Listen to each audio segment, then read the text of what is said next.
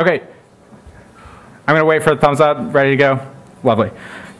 Okay, so I'm really glad that y'all are here. I'm very pleased with this, that I could be here. Pi Ohio is kind of home for me. I live and work in the Bay Area in San Francisco, but I'm from Zanesville, Ohio. I went to school here. I am Issac Kelly. Is that too small? Great. Okay. I have been doing Python for 5 or 6 years. I don't know. I don't really keep track, and years are rough.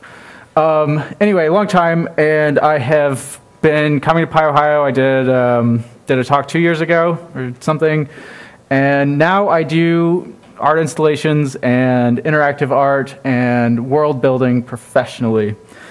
But most of my work is for a private social organization. So I wanted to bring something here. I wanted to build something for you, and so that we could talk about how you get to use Python now to do all sorts of weird, interesting things. And I love Python as a tool for building interactive art. So here it is, right? It's I mean, it's cute, right? When I look at it.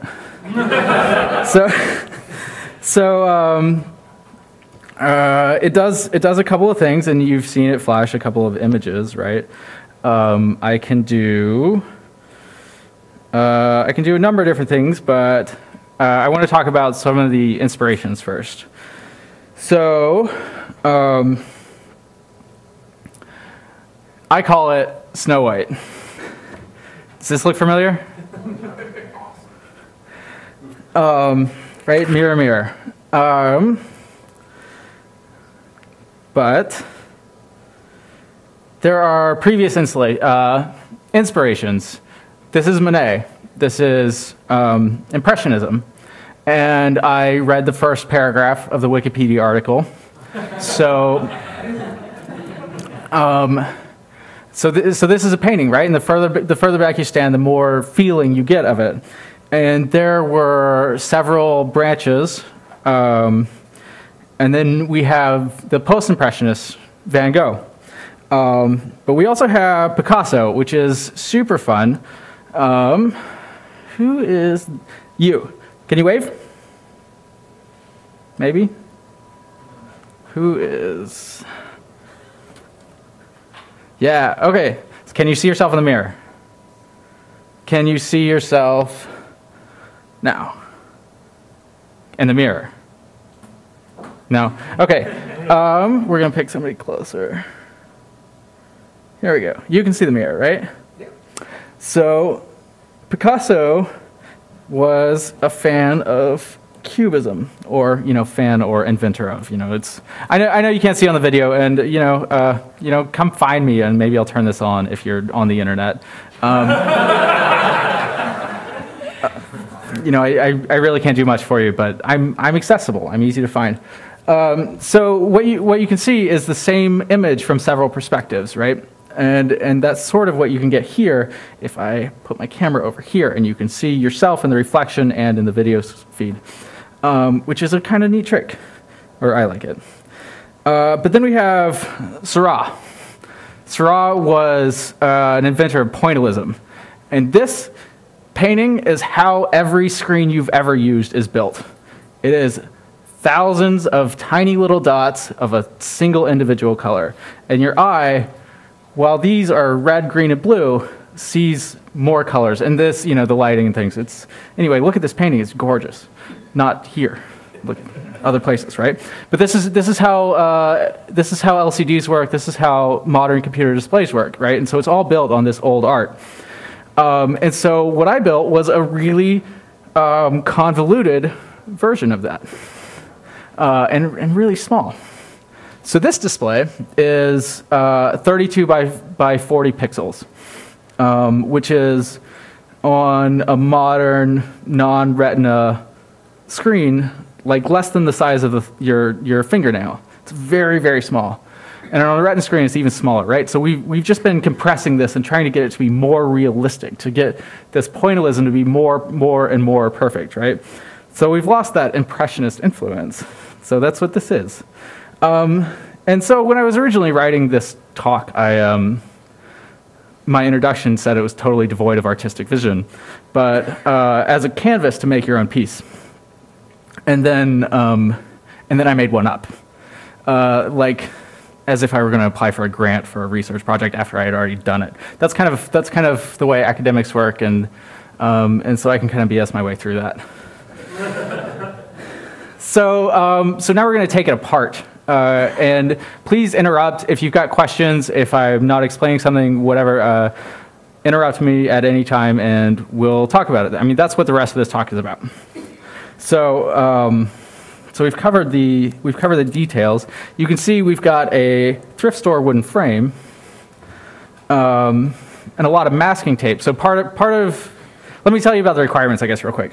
So I needed something that I could bring to Ohio. So it had to fit in a briefcase. That was the first requirement. So I bought this briefcase after the project was done, but I generally built something that I thought was, the right size.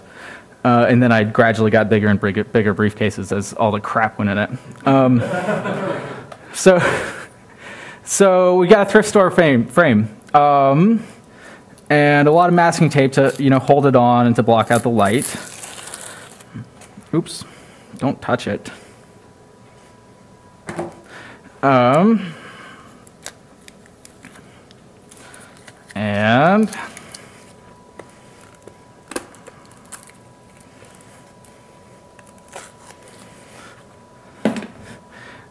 then we have an acrylic case. This was laser cut from a single piece of large acrylic.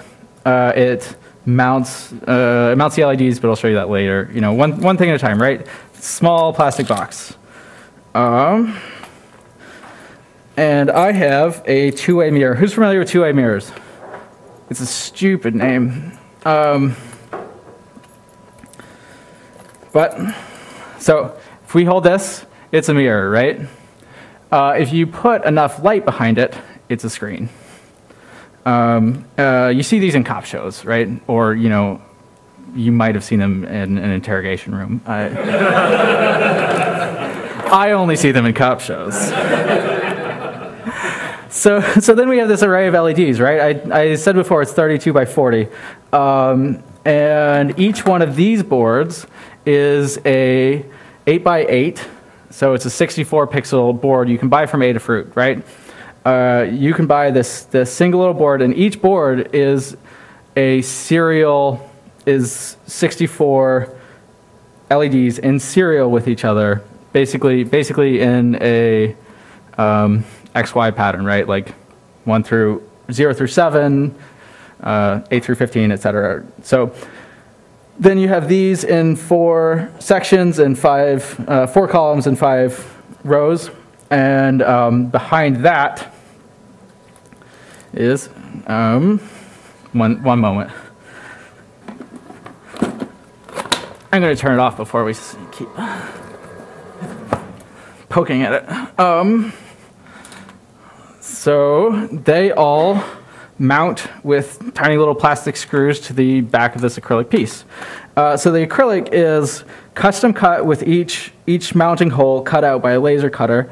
And all of that drawing was done with Python through an SVG program, right? So my local makerspace tech shop has a laser cutter that you can say Control P with any vector diagram, right? You command print, right? Runs through the print dialog, and it will laser on whatever you put in there. And there's a lot of like safety things that you ought to know before you start just lasering things, but they'll tell you. So I drew all this with an SVG writer, right? So all it is an array of this is a circle at this location, and you should cut it out. Or this is a square at this location, you should cut it out. And so I took a pair of calipers on one board, and I measured all the little mounting holes, and then I wrote a dictionary object I wrote a dictionary object for one board, and then I said, make those in four columns, 5 rows, 1 millimeter apart, and I can get less than millimeter resolution on this laser, and so the back of this is gorgeous. Well, I mean, not the very back. So then I wired it up, and now it's not pretty. But you don't see this side, right? So then we have power and data. Each board takes one data in, and you can string these boards together. But the controller I used runs 64. Will run 64 LEDs per channel. There's 8 channels on each board, and each block is 64 LEDs by default. And so I only have to run data in to each board. I don't have to also run data out. But you could, with different controllers, you could run tons and tons of LEDs on one single strand. But there's pluses and minuses to it. Question, Eric. Yeah, what is the controller? Was that approved or? So the controller is a Fade Candy board. Fade Candy is based off a Teensy, which is an Arduino compatible controller, and Fade Candy is specifically made for USB control of these WS2812 LEDs with a built-in. Each LED has a built-in chip which reshapes the serial line and accepts or passes on a data packet for how bright and what colors it should display. So then the Fade Candy board is a custom build of a Teensy to drive these lights that connects to USB, and there's a server, and it's a beautiful open source project, and there's Python control of that, right? So the big core of what I'm doing here with Python is because of the Fade Candy project. So Fade Candy, yeah. Yeah, I'll link up to that, and FADECANDY by a woman named Micah Scott. Yeah, so there's 3 Fade Candy boards. Each one can do 8 channels. So I've got Fade Candy, and then half of Fade Candy board. So I also started the process of picking the format and picking the LEDs was to kind of I decided that I was going to pick my wooden frame first. I initially kind of wanted an oval, couldn't really find one of those. So then I kind of built the rest of the project around this, which is why we're limited to this size and this shape. And so after doing that, then buying the matrix boards versus these LEDs also come in several different formats. They come in, you can buy a circle that's got 12, that's all one data channel. You could buy strips, like for under cabinet lighting or for, I use them for architectural lighting. So these LEDs and this Fade Candy project and Adafruit, SparkFun, like they all kind of, there's like a big community of people doing stuff with this setup, right? And Python is one of the languages that Fade Candy works really well with. And OpenPixel Control is the other. So OpenPixel Control is a TCP server that runs on a little Linux box that I can feed it. I feed it my string data, and it sends it out here. So that's the one big, my set of libraries and places I bought this stuff from and all that for this project. And then I've got Simple CV. Is anybody familiar with Simple CV? It does computer vision for Python, and it does it in a really simple way based on OpenCV, but with a really nice API, right? So if you've ever done work with OpenCV, Simple CV is sort of like what requests is to URLlib, Simple CV is to OpenCV. It's also a lovely project. So then I've got a Python, I've got OpenCV, or OpenPixel Control is a server running on my Linux box, and then I've got a Python runner which I can feed it several different methods, right? So I've got this mirror method, I've got I can display any image, I can display any GIF. and I can choose between those with a remote on my phone, right? So the runner, I feed the runner basically a string that says run this Python class, and the Python class talks to OpenCV or OpenPixel control. Everything's open, and then I've got a Flash server which I can run both the slides and the device from my phone, which lets me wander around the room. But it's intentionally complicated so that I can talk about the details, right? Like, I never, if I were going to make this and install it and have it do one thing, it would be nowhere near this complicated. It would just be like a Raspberry Pi glued to the back of this that runs one Python script. But most of the things that I do are actually much bigger than this, and they revolve around dealing with several web APIs, both ingrown and external. Like, I use Twilio a lot, and I use a lot of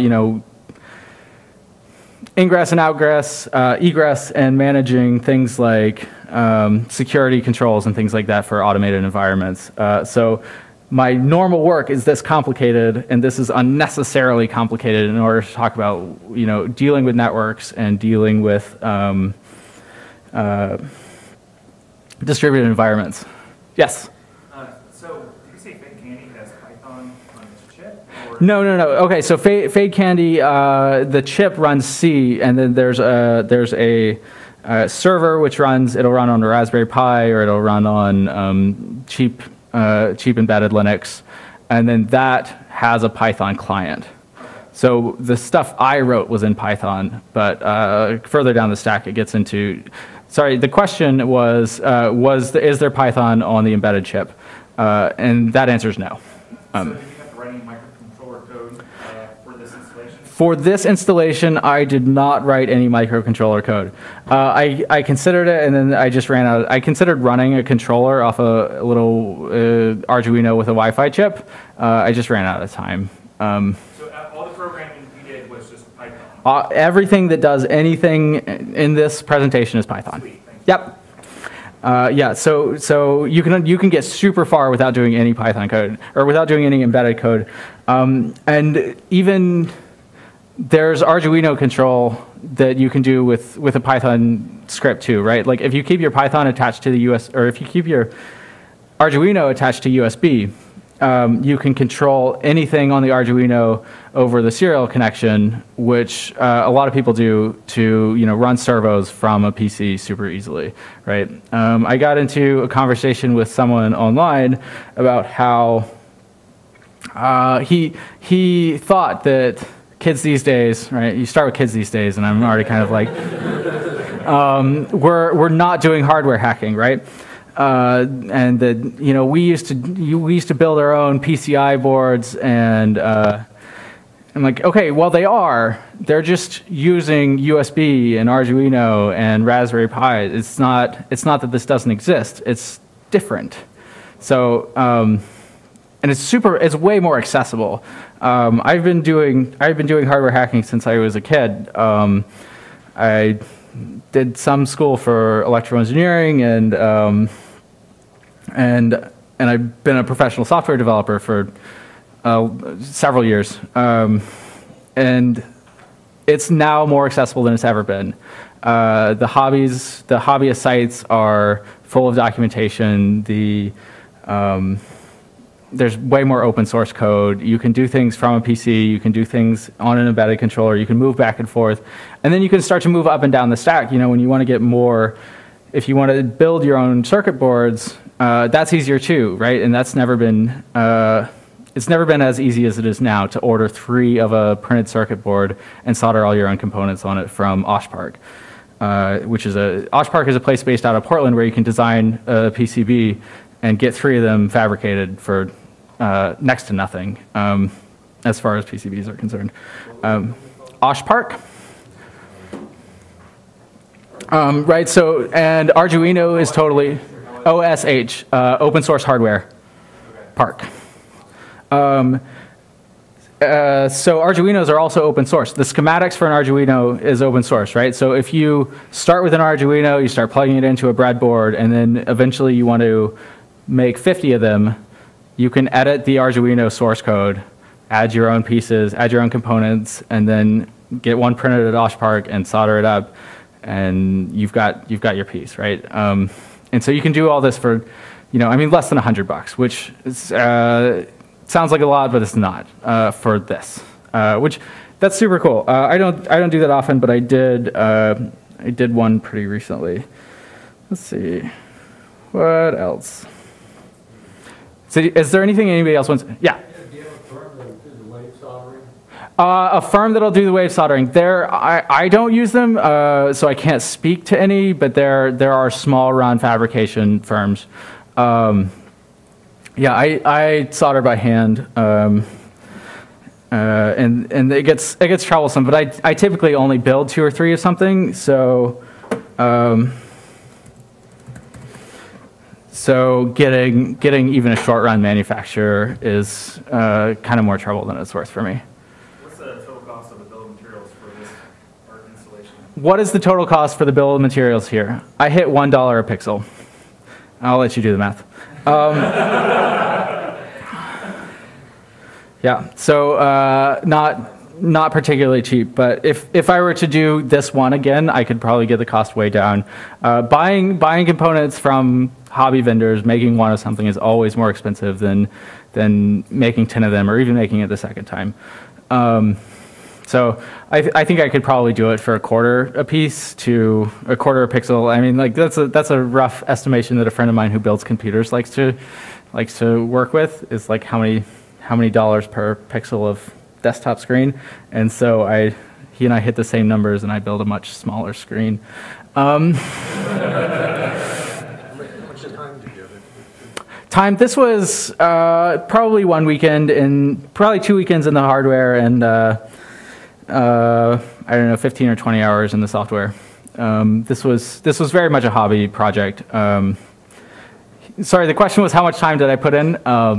Yeah, it was not a ton, but also not my first project. So I had 30 minutes in the laser, and probably even in several hours just setting up the laser and doing the writing out the SVG files for it and things like that. I covered just a ton without looking at my notes, and now I've got to flip through all my notes to figure out where we are.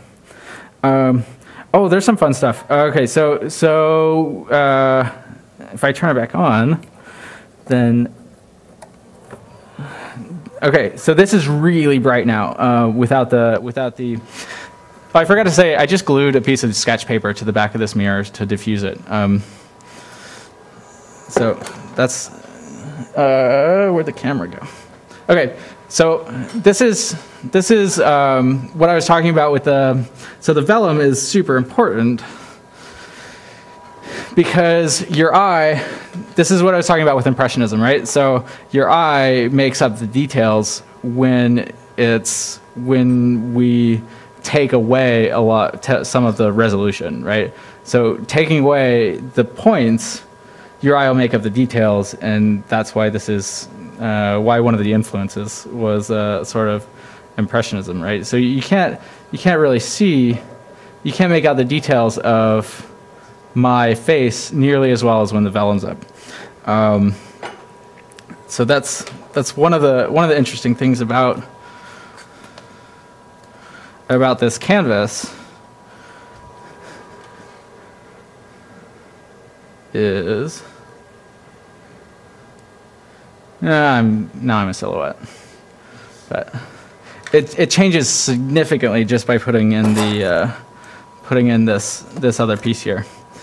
Who is familiar with Twitch Plays Pokemon?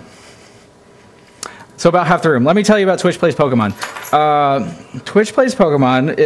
Twitch TV is a site to stream video games, and. Somebody built an emulator which would run a Game Boy game in the main screen, and the chat box will run the controllers. So 100,000 people at its peak were playing the same Game Boy controller. And it was total chaos, and it was lovely. It was this weird experiment. It was tons of fun to watch people try to collaborate on playing one game. So I want you to all get on my Wi-Fi network and play Tetris. So I'm running your phone's fine. There is a Wi-Fi network called Mirror. The password is mirror mirror. It's super cute, right? The URL, if you're on an Apple device, is nook.local:5000 or 192.168.1.100:5000. And if you hit /Tetris as well, it's slightly easier. But you can there's a Tetris button on there. Please don't push the other buttons. There's a Tetris button on there. So hit that. Did it? No, you have. Are you on my network? Yeah. And :5000. Yep. Oh, maybe the link is wrong. /Tetris. Maybe the link is wrong. Maybe it's Tetris control. I don't know. Go to the first page and then hit the Tetris button. That should work. I'm going to do it too. It works if you put the /Tetris on the end. I think your link is missing the port. Okay. So Sam is saying make sure to put the port and the /Tetris on the end.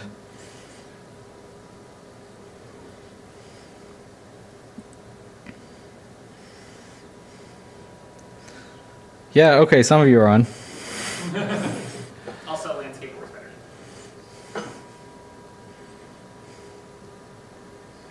Oh, the link is, I see what you're saying. The link is broken. You've got to just manually plug in the URL. Yeah, okay, so there's one button which just is for infuriating your peers.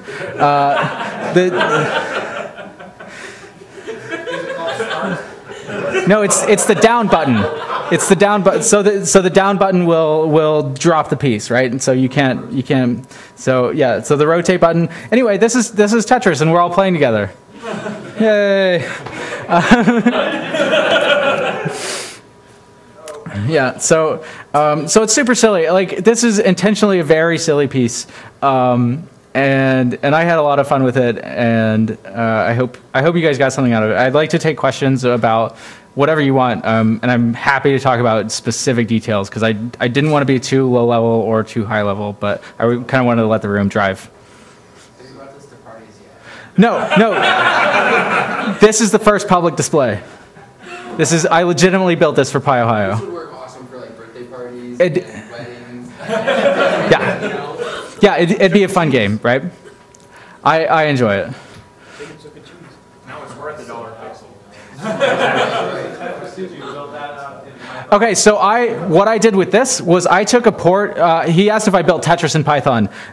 Someone else built Tetris with Pygame, and I totally changed all the display mechanics. I ripped Pygame out. I changed the display mechanics, and I just used all their Python logic for how the board works, basically. And so let me tell you about the way this works, because this is actually kind of cool.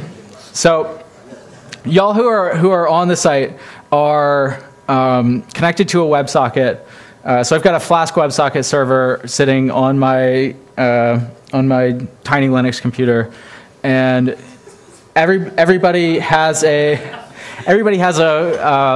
WebSocket connected to this. And so every time you push a button, it sends that button press to Redis. Somebody probably wrote like a JavaScript loop to send the controls, right? Anybody done that yet? Right? Go in the console and like while true, rotate.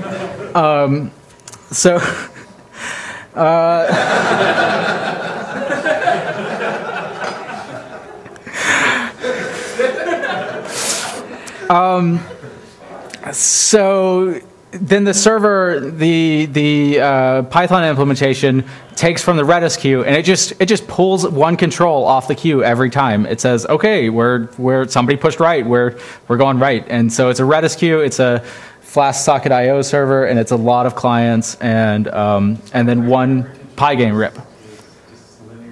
Yeah, Yeah, every time you press a button, it's going to show up here somehow. And then it resets the queue at the end of each game, deletes the whole queue, and you start over. But but there's a lot of pounding, so yeah. This is a web app. Yeah. The controller. Can the game play as a web app here? Could the game play as a web app? Yes. So actually, every time you push a button, I write a new PNG. Like it's a new graphic file, and all this is doing is displaying the graphics file. So you could play as a web app that showed the graphics file as a stream. Yeah. So how fast can you drive that? How many frames per second? I can get 16 frames a second. I actually limit it manually for the camera. The question was, how fast can I drive it? I get 16 frames a second, and I artificially limit it in order to give it a different effect. Pretty sure we haven't cleared anything yet. No. It's near impossible to clear things. It's not a normal size Tetris board. It's I made sure it was at least even so that it was possible to clear things. That the size of the board and the size of the pieces lined up. But yeah. So this is all my code is open source. It's trash. It's really bad code. But if you go to GitHub/Issac Kelly 2S's 1A. You'll find it. It's called Snow White, and I've got the program that I wrote to make the CAD file for the laser cutter. I've got the flash socket I/O server. I've got the Tetris stuff. I've got the simple CV stuff.